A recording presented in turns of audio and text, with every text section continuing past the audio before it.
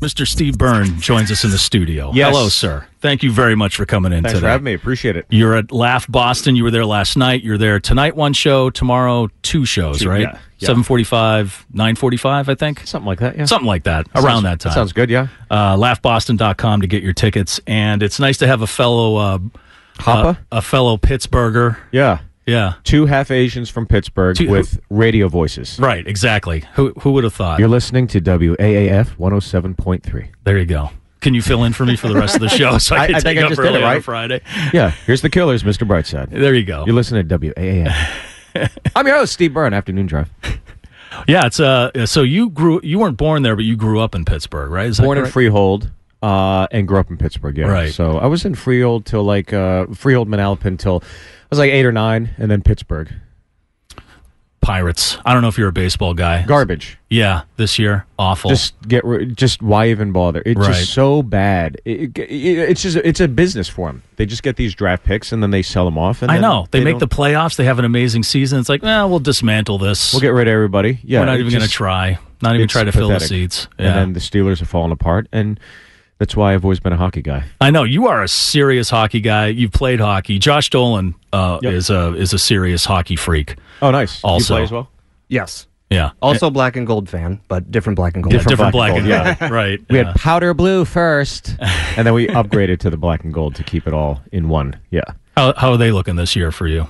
I think, the window is shrinking for the Pens, and I think that it's hard to three-peat. So you're asking a lot for a team to three-peat, but we repeated, and that was pretty awesome. And we've made the playoffs ever since, it's been, I think it's like 12 years straight now, so there's nothing to complain about.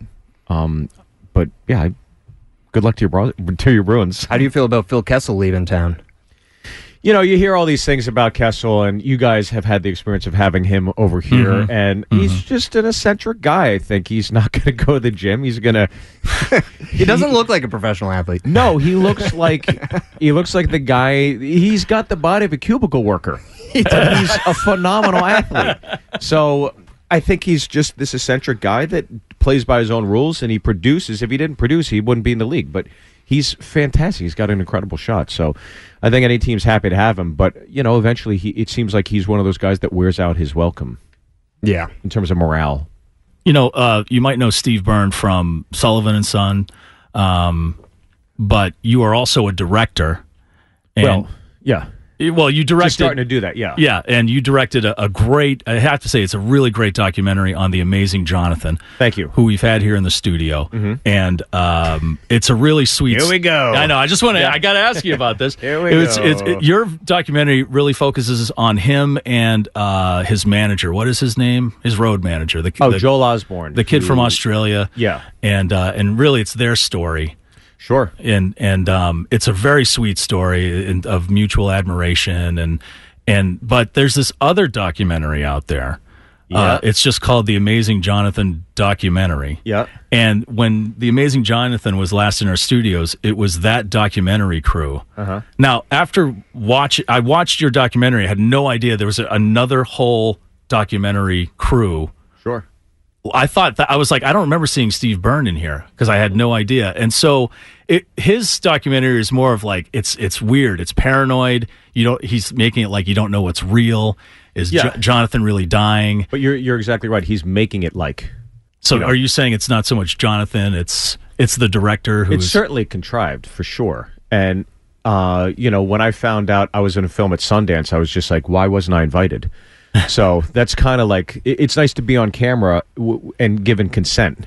So, when I found out there was another film about Jonathan being made while I was making the film about Jonathan, I instantly thought it's the right thing to do to reach out to this other filmmaker and let's see what our narratives are. And if our narratives are different, then maybe we can still proceed forward. If they're kind of the same, maybe we team up. I didn't know what the situation would be, but I thought the smart thing to do and the respectful thing to do would be to reach out to this individual, whoever it is. So I did that. And then Jonathan, as you guys know, his 3 shows were, his first one I think was at the Wilbur, and then the other one was like, or the Chinese restaurant, then the Wilbur, and then Foxwoods. Or Mohegan Sun, sorry. So I called out, I reached out to him, we're talking, And I said, look, we should find out what our films are. And I said, I'll just go first. I'll just show you my cards and we'll see what happens. And then I told him, Jonathan's the face, Joel is the heart of the film. It's really about this great dynamic. And then his was more cinema verite, kind of fly on the wall, following Jonathan around, and more, it's usually kind of like more of an artistic vantage point of a film. So we agreed to proceed forward, and I show up here in town and I take a red eye over and, at the luggage thing, and Jonathan was on the same flight, Joel was on the same flight. And, next thing I know, it's like 6 a.m. There's a camera in my face and, just asking questions. I'm like, hey, I just got in. Can you just not put me on camera, please? Not even like, hey, how you doing? I'm the other filmmaker. Just boom. It's like a strong cup of coffee at 6 a.m. Yeah. I'm like, can we chill out? And then that stopped, and that's what ended up in that Hulu doc. Right, your face is all blurred. You've got the voice masking on, so you're like, oh, get the camera on my face. Yeah. So I sound demonic. Right, yeah. And then we agreed to meet in the lobby later that day. So we met in the lobby, and I said, look, I'm just here to cover the film, to cover the shows. I just want access to the shows, and I just want to interview him one of the 3 shows afterwards to see how he feels. That's all I need. He said, great, that's great. And at the end of it, he basically said, so can I interview you for my film? And I'm like, look, I don't want to be interviewed. I'm not putting myself in the doc. I hate docs that do that, where the directors make themselves a part. I just don't want any... I don't want any notoriety. I'm just doing this to tell the story. He goes, well, don't you think you owe me? I was like, owe what? you? Oh, you what? I go, oh, you what? What do you mean? He goes, well, I've been doing this 2 years longer than you, so don't you owe me? I go, look, man, I don't want to be in your film. I don't want to be in my film. So don't put me on camera, okay? Please just do not film me. And he said, okay. I said, don't film me, okay? And I held my hand out. He goes, I won't film you. We shook on it. And next thing I know, I get a call from 2 friends that are at Sundance. They're like, hey, did you know you're in the other doc? I go, no. They go, yeah. Not only are you in the doc, you're the antagonist. And I'm like, what the? Yeah, he really makes it like, and it's amazing because your documentary is so different from his. Yours is, I keep using the word sweet because that's what that story is, that friendship between Joel and Jonathan, and them coming up together and him being like a father figure. And his was all like, is he really dying? He's smoking crystal meth. Yeah. All this stuff. I would have, and the reaction to the people, like Weird Al is in the other one and stuff, and their reaction was like, what the hell are you guys doing there? Yeah, exactly. I look, it was an uncomfortable situation for anybody to be in, and there's aspects where I pull myself out emotionally and go, well, what would I have done in the same situation? But I think that this other filmmaker just went to a very disrespectful route, especially once you shake hands and make an agreement. Right. Out of principle, I just find that a tough pill to swallow. I just would never do that. And to know that the film was, like celebrated and acknowledged, like at Sundance, it's like, who would support a film where you're taking another filmmaker and throwing them under the bus narratively without their consent and putting them in a film, and you're going to okay that? Like, I thought Sundance was a celebration of filmmaking and filmmakers with voices, and they just went ahead and did it, and it just told me so much about the industry, and it told me so much about this other person's character. I just find it incredibly disrespectful. And the fact that, he showed up at our film premiere and filmed it and put us in that film, and then he lied to us when he was there filming us, like literally lying about being there.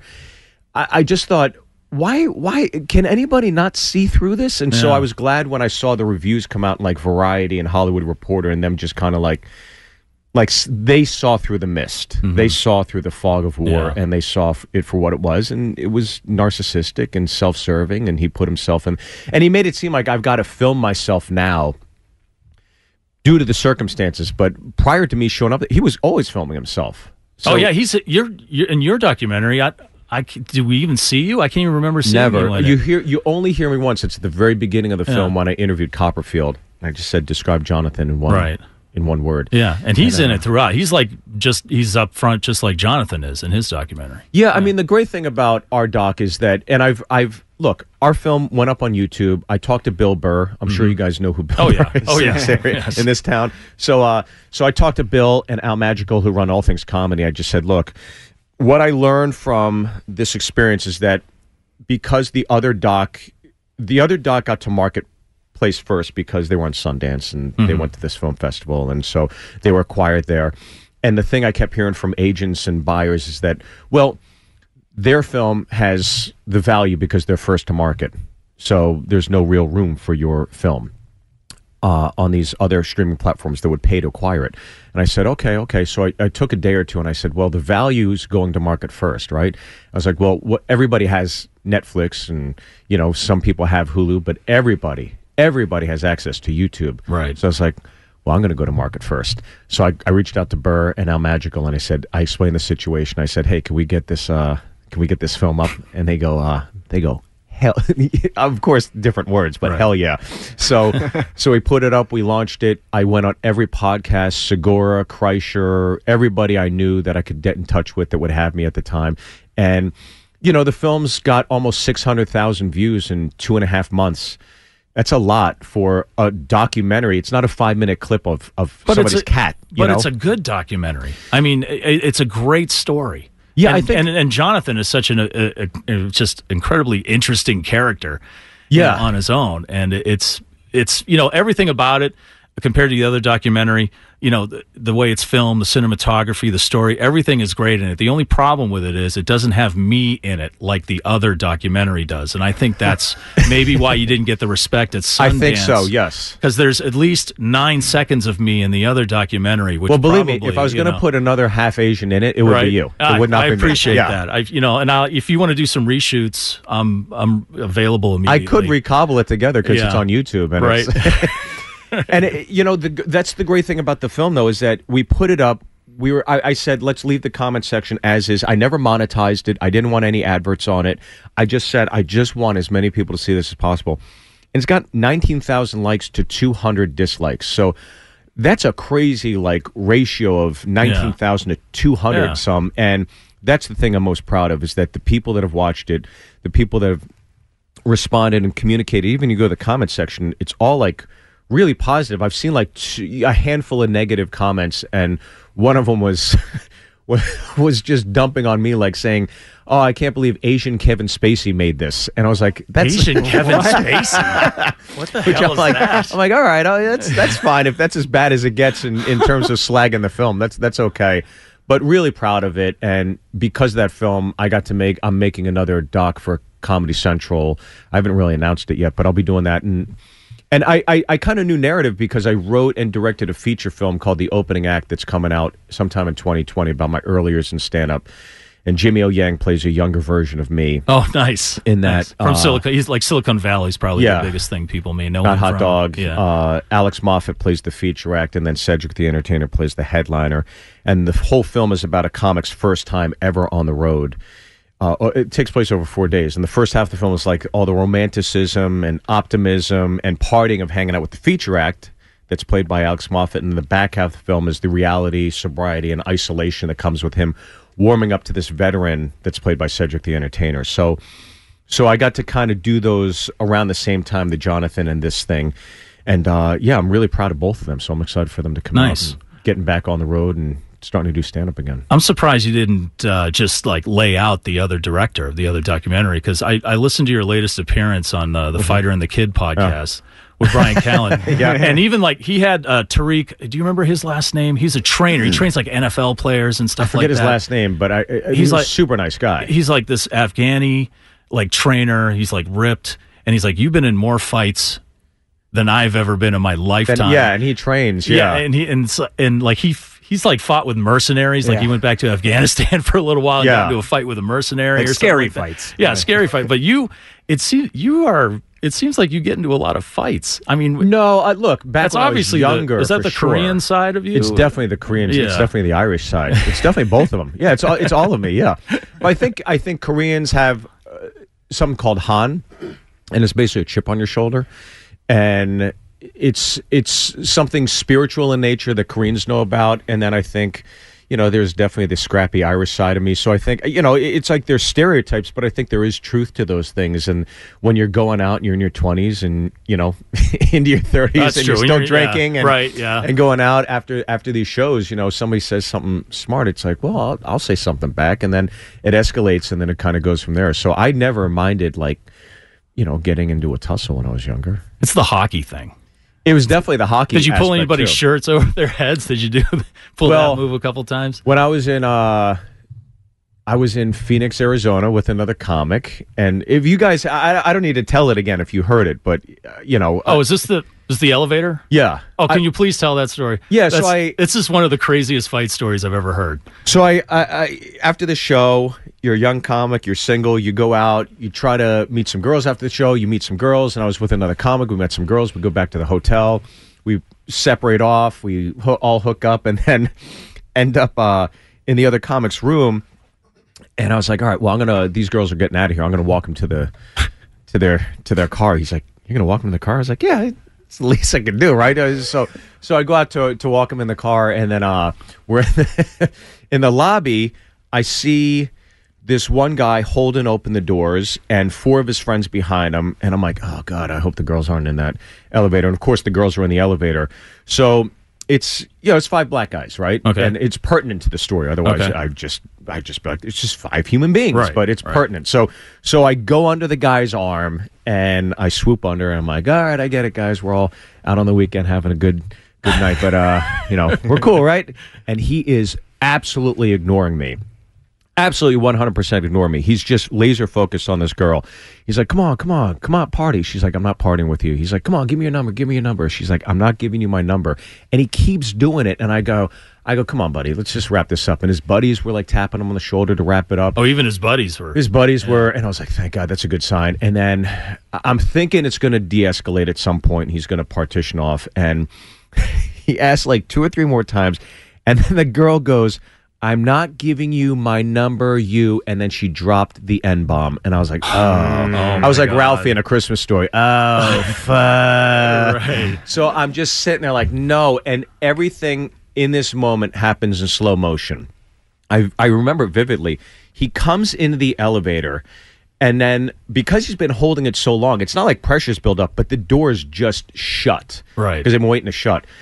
And so you're in there with him and the 2 girls. I'm in there with the 2 girls, and he starts kind of like walking towards the girl, and I get in front of him, and I'm like, you're not touching the girl, so I get in front, hold him back, and now I know the minute I kind of go up, I'm like, it's do or die. We're in an elevator. This is bad. And again, playing hockey when I was growing up, you got to figure most black guys don't play ice hockey.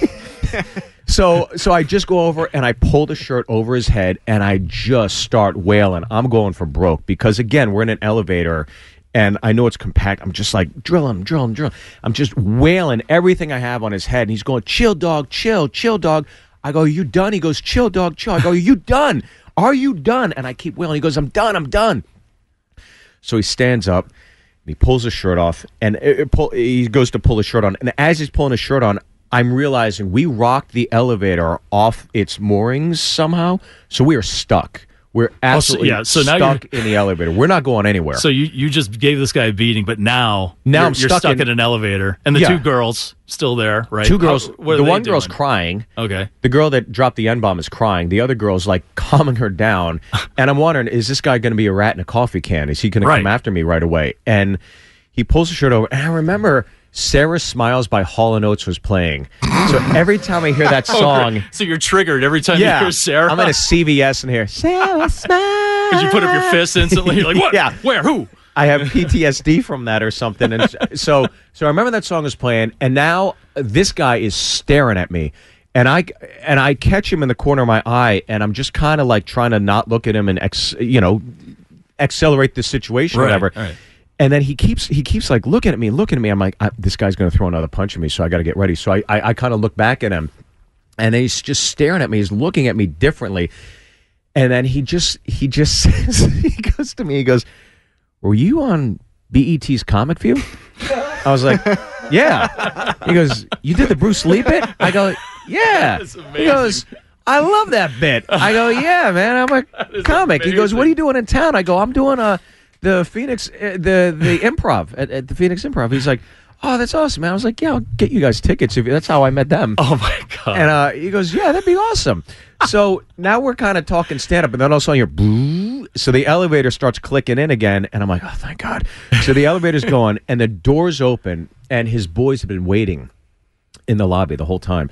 So as soon as the doors open, pop, pop, pop, I just get drilled. Ping, ping, ping. Oh no! So my shirt gets his ripped. friends are all over you. Now it's a line brawl. Yeah, because they must have heard everything. Oh, okay. I guess in the lobby. So it's a total line brawl, and I just got pop, pop, and my shirt got ripped. And then he jumps in. He goes, no, he's cool, guys. He does the Bruce Lee bit on comic book, and then they're because they had all seen it, and I was like, oh, thank God. So I step out, and then the hotel lobby guy goes, I called the cops. These guys split. The girls are gone. I'm in the elevator by myself. My shirt's ripped. I got a bloody lip. I got jacked in the eye. And the other comic comes out of the business center holding a coffee. He goes, what happened? Dude, the Bruce Lee bit saved your life. The Bruce Lee bit saved my life, yeah. And he probably thinks I actually know martial arts, but I have no idea what, because back in the day you could just get in a fight, and I think that's the difference. Like when you're growing up in the 90s or early 2000s, there was no MMA, there was no UFC. It was beginning, Right. So you could literally be in a bar and some guy would just mouth off, or you'd mouth off, or I'd mouth off, and then you just get in a fight and you just do the best you can. Everyone's on the same level. Yeah. But nowadays it's like I am not at all gonna get, because you never know. You never know. So no, I'm not gonna. I wonder if he ended up going to the gig.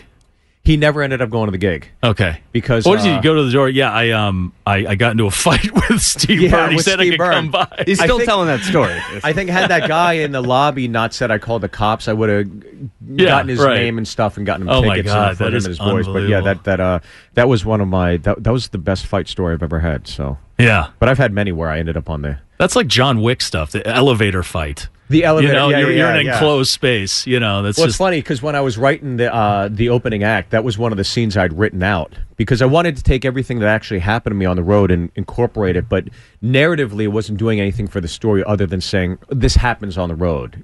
So it just it kind of fell by the wayside. But maybe the next one. Well, Steve Byrne, thank you very much for coming in, man. That's an amazing story. It's well, I'm glad there's no stairs or elevator here. So there is an elevator if you want to take a ride with Josh. Anybody got an issue with me? Who knows how to hockey fight? Yeah.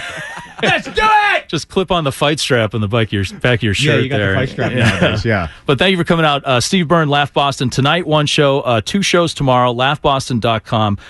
If you're on YouTube, and I know you are, stop watching the cat videos and watch Always Amazing, his Amazing Jonathan documentary. And despite me not being in that one, it's still the better of the two. Did you see the newest one? Did you see the one on Hulu? Yeah. Did you watch it? Yeah. Well, I'm in it. Of course, I had to watch my scene over and over. What did you think of it objectively if you were to just comment on it? Because I do find it curious. Like if I didn't know who Jonathan was, or if I didn't know there was another documentary. Yeah, what did you think of it? I thought to be quite honest, I couldn't stop watching it. Yeah. And it's just because that whole is he really sick? Right. Kind of thing. And he does, Jonathan, he's not like Andy Kaufman in that sense, but he is a prankster. And I don't know if that's something he would do, and just bringing on another documentary crew to kind of to make the situation difficult, if you know what I'm saying. I don't think Jonathan's that smart to game plan things like that, because he would never know where these are going to end up. But I think knowing that I was on the other side, and I saw it with my lawyer. Yeah, I'm sure. Yes. I watched it, and I was trying to be objective as well. Because if it's intriguing, I go, oh, okay, I understand what's going on. But when you know all the plot points are deceived and made of deceitful nature and contrived, I think that when I watch it, I could deconstruct it. I'm like, no, it's all just false. It's all completely false. Well, you can tell that one is made for them, and yours is kind of made more for Jonathan. Yeah, mine was a love letter to Jonathan's legacy, career, and the friendship, that unorthodox fraternal friendship he had with Joel, because I've known them for so long, and I've known all the stories. I knew exactly the story I wanted to tell. So I was never in a pinch to create something. Like that confrontational point where he sits down with Jonathan and says, he says, I think you're faking this. I think you're making it all up. Right. What he didn't put in the film that I know is that he pulled out like $2,000 and said, if you take this money and let me film Really? you throwing me out of the house, Really? I will have an ending to my film. Wow. And Jonathan, that's when Jonathan takes the mic off and he's like, all right, get out of here. I want you out of my home. So it's like, I know all the tricks that occurred to Right. stoke that reaction out of Jonathan. And, when you know the other side of it, you're just like, it's all just BS. Yeah. I wish I could swear on, but it's So do great, we. so. Believe me. Yeah. Well, yours definitely captures the story between Jonathan and Joel, and I think that's what makes your doc a lot better. It's a because that guy's story. It's a great story between them. Yeah, it's just a total guys film. It's like two guys that truly love each other, and I'm really proud of it because when Jonathan said he was sick, and then he's coming back, Joel actually saw him through all those things: suicide attempt, nasty divorce, Vegas, the perils of Vegas, and then Joel ends up opening for him. That's why I did it in the first place, because I could see the whole film mapped out in front of me. So I know we ended this interview a little bit. No, it's okay. I'm just trying to set things up over here too, and so. But you're going to play more Killers in Oasis, right? Yes. Well, Right actually, home? you're staying to play the killer. I'm leaving. Okay, that's right. That's right. You're taking over for the next couple. This is Steve Byrne. Guys, stay off the 95. It's jacked. WAAF. Enjoy the weekend. All right, Steve Byrne, Laugh Boston tonight. 2 shows tomorrow. He promises he won't start a fight with you. And check out Always Amazing, the Amazing Jonathan documentary on YouTube. Thank you very much for coming in. Appreciate it.